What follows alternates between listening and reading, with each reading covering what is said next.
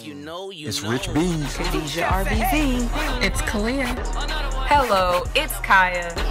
It's your boy Trey B. Cars, aka Trey. Another one. We are Team Bees. The coolest family in podcasting. Hello and welcome to another episode of Another one. Welcome. Week number two. How to start a family business. Another one. We are talking this week about managing a family business. And we're going to jump into it when? After the break. Okay, you have been putting it off, but no longer can you do that. You have got to get this website. You have clients who are looking for you. You have information that you need to put out there. You have a product that you're trying to sell, but you have nowhere to put these people. You know, Instagram sometimes can be funny. Facebook goes in and out. So why not have a platform, your own website that people can go to and get in contact with you to purchase your product, to find out what you have available for them at any time? What are you waiting for? Connect with Dynamic Works so that they can design a site for you and your brand that will speak when you are asleep. You heard me? So trust them, reach out to them, connect with them so that they can design a website that will support what you are doing. DynamicWorks.com. So guys, this week we're going to jump right on in and we're going to talk about how to manage a family business.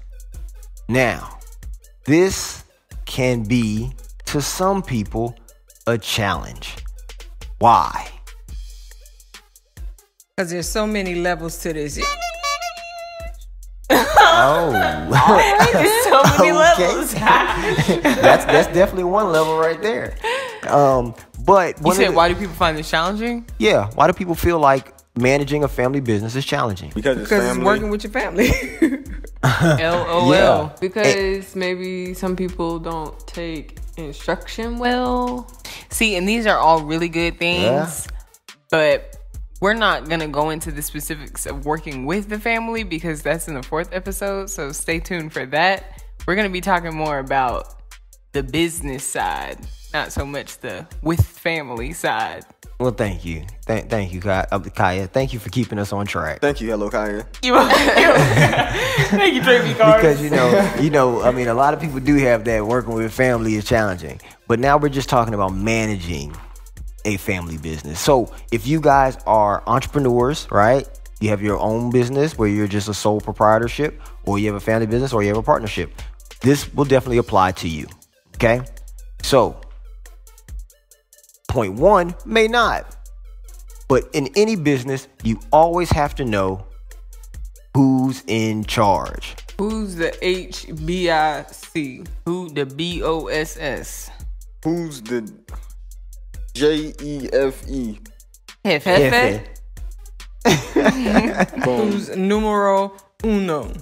And so, But see, I think even Honcho. there, just like that right there, numero uno, it might not be one. It might be a couple people. Yeah. You know, that's in charge. Exactamente. And it's being able to identify who's in charge and then respecting whoever is in charge. Right, but it's not, if it's like that, then it's not really one person in charge of everything. If there's a couple people on like a board or something, everybody got their station.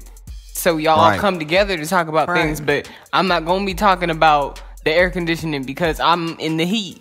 So, But see, the true part is those people who feel like they got their hand everywhere, and so they got something to say about everything. So it's like, okay, well, like, can I, play my position? Right. But it's just identifying and knowing who's in charge, who's over what, and then respecting them for what they've been placed called to do. right, Yeah. and not only Exactly. respecting them in their place that they have, but respecting yourself. Because when you try to have your hands in everything, you stressing yourself out unnecessarily. That's a fact. That is The true. AC is not your place to be worried about. Only worry about the heat. When's the heat kicking on? That's all you need to be worried about. If your you charge think- is to be over the heat, Right. Then worry about the heat. Worry about the heat. Know your role. Know what you play. You can't be a center.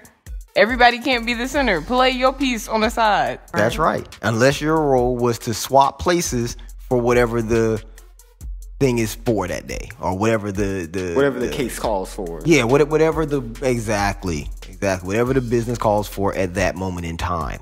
Right. And then be confident in whatever it is that you're doing. Right. So, Exactly. there might be some times where you might not know exactly what it looks like or exactly what the next step will be, but be confident that you're able to do whatever it is that you've been called to do. Right, because you're there Right. for a reason. Exactly. So just tap into that.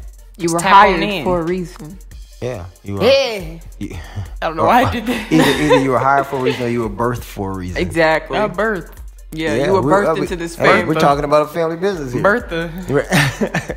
So you definitely have to know your role, right? You have to know who's in charge. Those things are paramount in managing a family business, because if you're trying to get work done, it is so hard if you have 3-4 people that are all wanting to be in charge.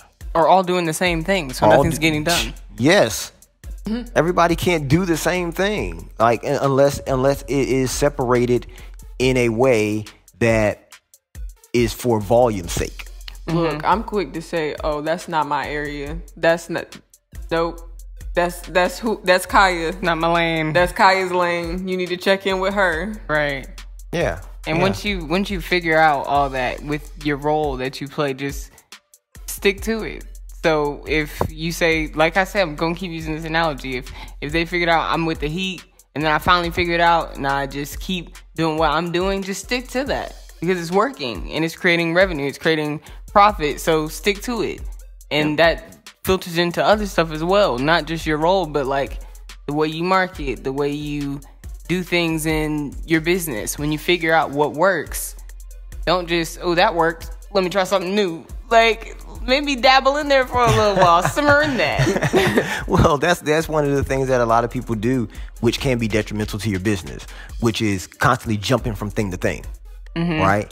In last episode, we were talking about having your product or your service and things of that nature. And so when you have your product, it makes no sense if we said making floor tiles and you just jump over and you start controlling the heat. Like, that's not... That's two totally different things. You know what I'm saying? Right. There's two totally different things. Or you sell calendars, but now you just gonna add like, I don't even know. You just gonna start I'm gonna start selling tea. tea. calendars and tea.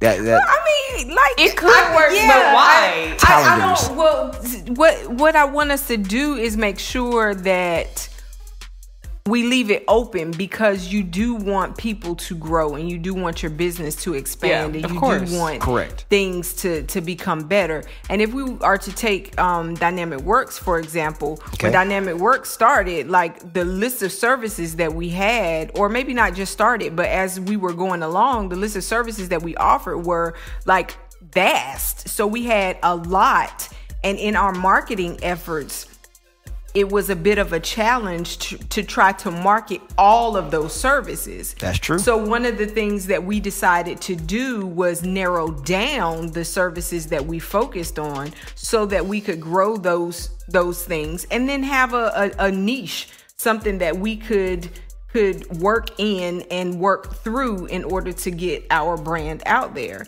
And so I think that that's important, but stepping back, we do realize that there's other things that can sprout off of those services that we have that are still in that vein, but it's just something different that we're working towards. Yeah. Right. And I mean, but so just so you guys know that next week we're going to get really into some details on that part, which is, growing your family business and the ways that you kind of scale back things to get more out of them and all that kind of stuff. That we'll be talking really in depth about that on next week. But yes, I mean, you're definitely right. Those are definitely key things that you have to do, to keep moving forward. In your managing, you can't manage things that is just all over the place. You have to bring some order and structure to it. Right. So always know what you're doing.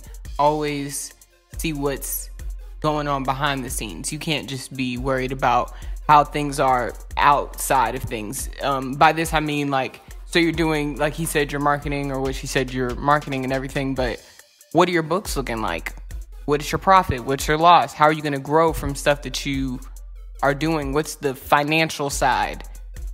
Because that's a lot of things that people, like, they're worried about it, but they're not really thinking about it. Okay. People literally don't know what type of money is going in and what type of money is coming out. That happens on a lot of businesses, and especially a family business. Like, there has to be somebody who's totally keeping track of what's going in and what's coming out. Because if you don't, it'll be flip-flop opposite, and what's going out is way more than what's coming in. Out of nowhere, you're bankrupt, and not just in your business, but in your own life, because you put all your money in it, and Exactly. it just makes for issues. Yes, huge issues, because there's times where you'll end up owing others, you know? So it's not just that, you know, and that's a bad place to be in, when everything that you do still has to go right back out. Like, literally, you can't keep none of it. Yeah, that is really unfortunate. And one of the keys to managing what I would consider a successful family business is that everything that you do is always profit. Like, so if everything that you do is always, like, there's no, as little overhead as possible. So that means that every time you sell something, it's really all profit. That's where you really want to be at.